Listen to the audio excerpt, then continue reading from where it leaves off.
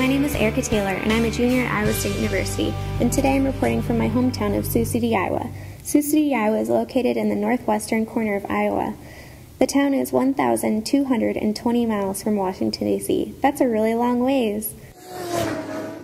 Sioux City is known for its livestock history and the path of the Lewis and Clark expedition. There are currently 80,000 people living in Sioux City alone and over 140,000 in the surrounding towns, collectively known as Siouxland. Today we will learn about a brief history of Sioux City, Iowa. There are certain events that have had a role in shaping the town, and you will hear about a few interesting facts. Let's get started. Sioux City is nestled in the tri-state area where 3 states touch, Iowa, Nebraska, and South Dakota.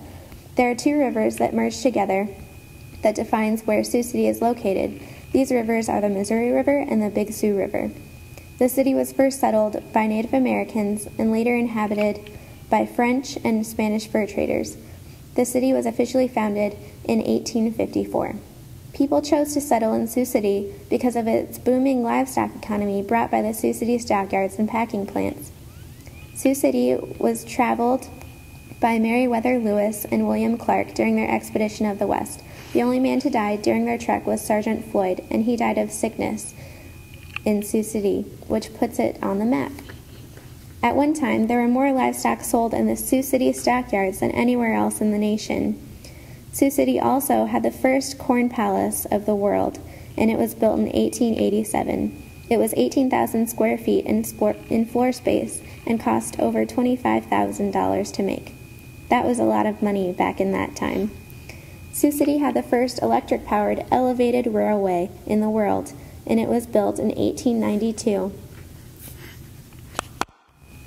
Chief War Eagle was a prominent figure in the history of Sioux City. He gave his 2 daughters to the Bruguier family to marry as a peace offering. Bruguier claimed the land of where the Sioux River met the Missouri River, now which is Sioux City, Iowa. This happened in 1849. Sioux City was founded on livestock and had hard work ethic, deep roots that trace back to the Native American tribes. There is a great museum to further visit for more info. Thank you for listening to my podcast of Sioux City, Iowa. This edition of our city podcast was brought to you by Erica Taylor of CI 201, Iowa State University.